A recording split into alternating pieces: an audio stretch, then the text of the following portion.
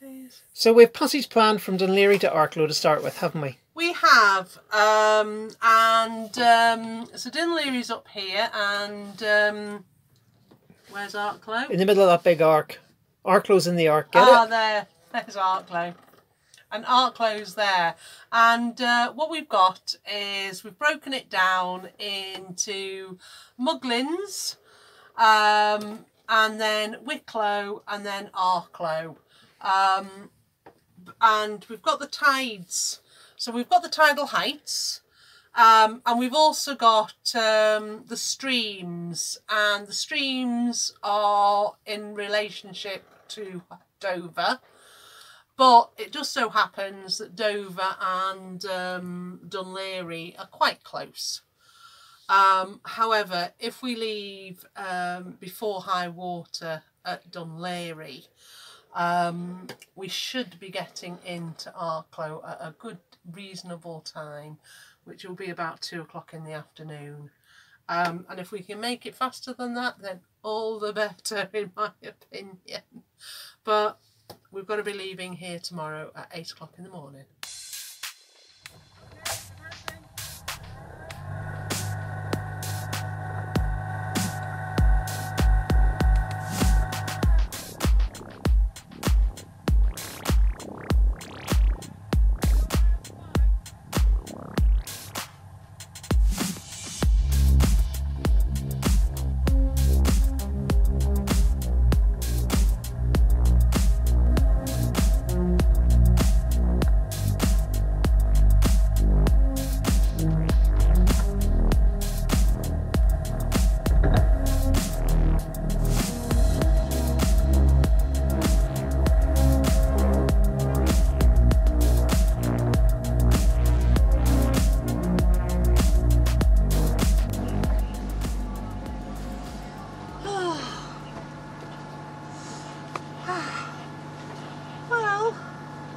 Our departure from Malahide was Dun Laoghaire. Sorry, take two. Well, our departure from Dun Laoghaire was a little bit more of a smooth operation than our entrance. We departed at 8:16, and that is 16 minutes past the time we wanted on the plan. So to offset that, what we're going to do is we're going to put a bit more motor on, and you can hear Bev increasing the revs as we speak. So we're going to put a bit more motor on because there's next to no wind. Might be some wind, we'll find out in a bit. We're going to go and see if we can meet our first waypoint, which is, what was the island's, Bev? Muglins. Muglins, so that's our first waypoint. Sounds like a holiday camp. The only thing that was slightly interesting in the harbour this morning was a boat towing an absolutely massive yellow marker. And it was like, you can't possibly be towing that, but he was.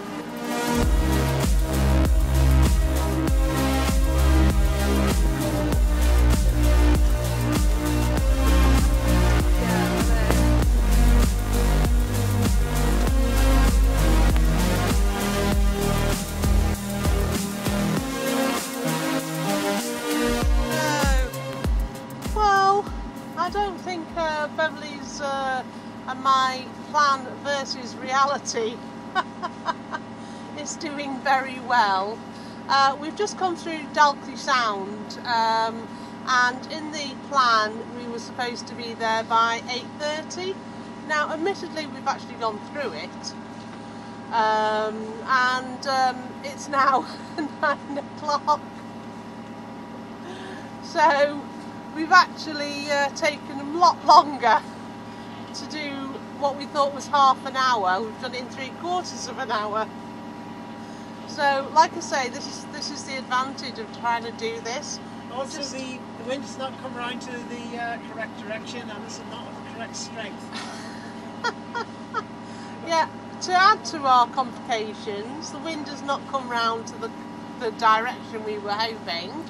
We were hoping to be able to sail, but it is basically bang on our nose. And And it's about 5 knots, because, no, it's about 4 knots of wind. So it's 4 knots of wind at the moment, so it's not going to stop us progressing, but we do prefer to be a sailboat, not a motorboat, but never mind. In the Sound, the depths were going absolutely bonkers, but it was very interesting to see. But other than that, it was just pots to look out for.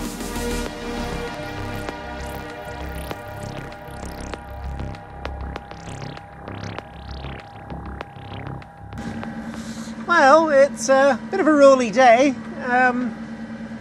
The storm has been coming from that direction for a couple of days, and we've now got swell coming from the other side of the Irish Sea coming this way. But it just makes it very unpleasant when you just all of a sudden get the boat rolled over and there's not much you can do about it. The wind hasn't turned up. We keep hoping against hope. We're just making progress, and we're hoping that the tidal component picks up and helps us along. It's just a slow day. Oh, hang on, gain your pace. Yeah. When we came out of Dun Laoghaire, the storm was on the Sunday. We decided to leave on the Tuesday so that the basically you always get swell, don't you, Bev? You do, and they always say after a bad storm, give the sea 24 hours to settle down. So that's why we came out on the Tuesday, but even on the Tuesday there is still swell. Oh yeah, but I think if you come out yesterday the swell would have been like mountainsides.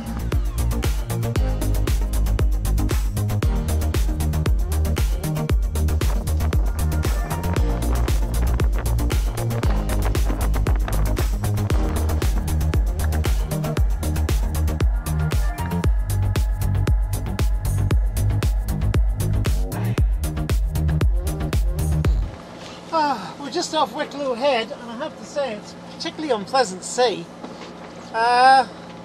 Probably caused by the big swells and the fact that the seabed lifts here, but I have to say, I imagine if the weather was wind over tide here, this would be a very, very nasty piece of sea to be in. So, yeah, I mean, say, we are talking really, really mild conditions, and we are being kicked about. quite a bit. Yeah, exactly. The only good thing is it's good for my abs. But yeah, Woo! woo! The boat is, the sooner out of these, the happier I'm going to be honest. Yeah. I've definitely collected that one now. Woo! Typical.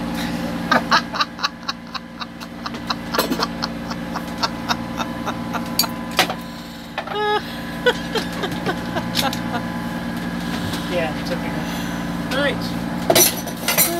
So it's lunchtime for Salty Lass. It's going to be bacon pita bread, I think. Nice and easy.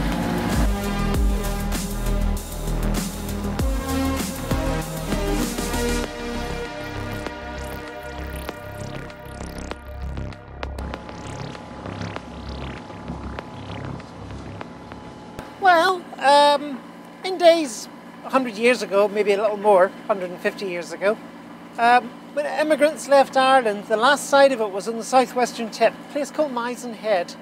And it was the last a lot of them ever saw of Ireland, and I guess it's dead in their memories.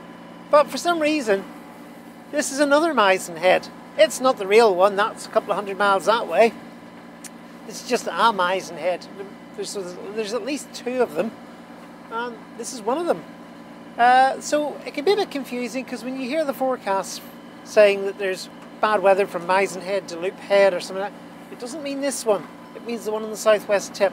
This one doesn't get mentioned in the forecast, and I don't know why they've 2 of them. Me, I would have banned it and called it something else, like Yellow Rapeseed Head or something like that, because it's got plenty of that on top of it. But it is what it is. So there you go.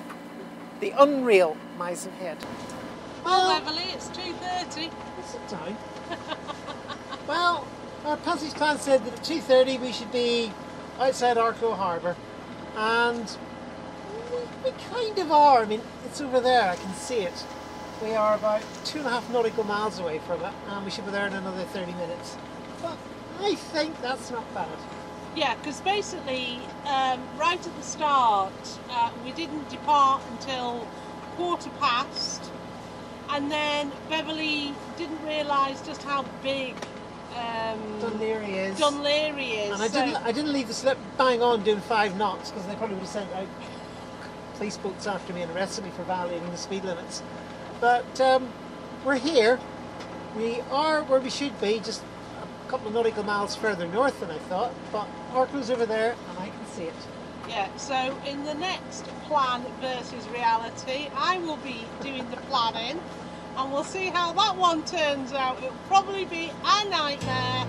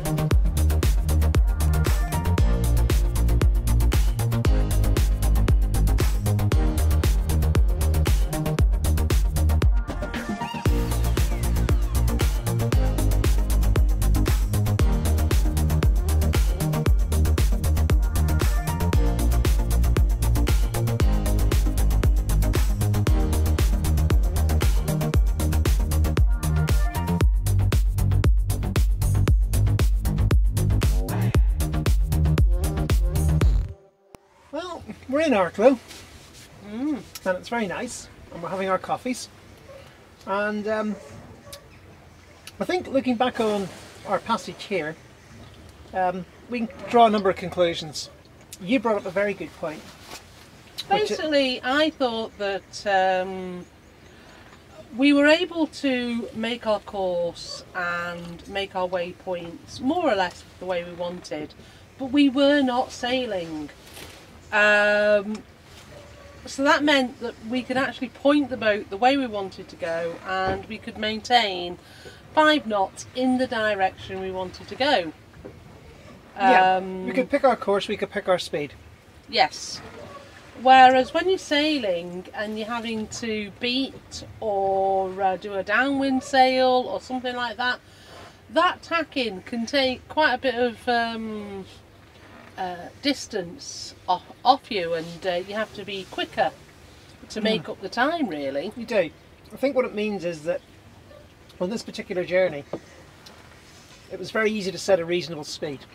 Yes. We predicated the journey at 5 knots, and that was to allow for slow bits and fast bits to average out at 5 knots. But if you were sailing, and you were sailing with a component upwind, you might have to assume an average of 3 knots. Even though you're doing 5 or 6, because by the time you've done all the zigzags and things like that, your speed over ground, your velocity made good, might drop down to 3 knots or 2 knots. And that's the one that counts. Yeah. And we didn't have to worry about that in this. I would very much like to have worried about it. True. Because we do prefer to be a sailboat, not But sadly the wind was not playing, and the swells definitely weren't playing. With regard to the swell, we left a full 24 hours out. So how did you think that went, Bev?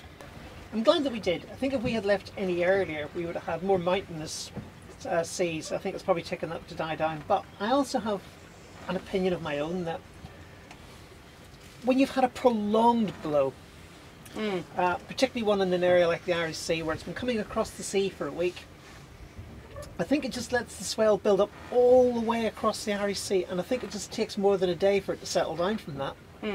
I mean, so the swell wasn't undoable, but we certainly had quite a bit of swell, and at Wicklow Head Anywhere where the seabed rises and you get choppy waters, races and overfalls on big swells like this, it's just going to be nasty. Even on a calm day, it's not going to be nice.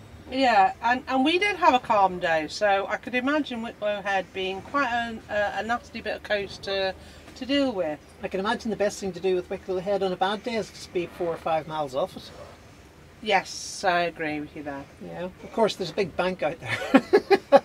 Yeah, you've got to just sort of like sort yourself You out. may be swapping one evil for another. I don't know the area well enough really, but that would just be my gut feel.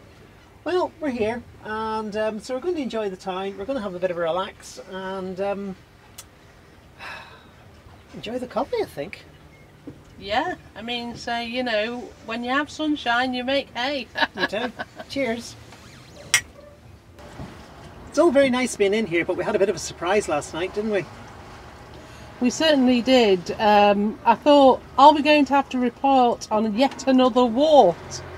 But luckily, it just seems to be the one day. But boy, was it noisy. It was like the end of the world, wasn't it? If you ever wonder what sound the universe will make when it gets ripped apart at the end. It's pretty loud, that's for certain. But at least it wasn't through the night, which is when our last wart was. What was the noise, by the way? You haven't said yet. It was, they were driving some pillars, pilings in. Yeah, they were driving pilings in, and they look like they've still got one more to put in, but they haven't done it today, thank goodness.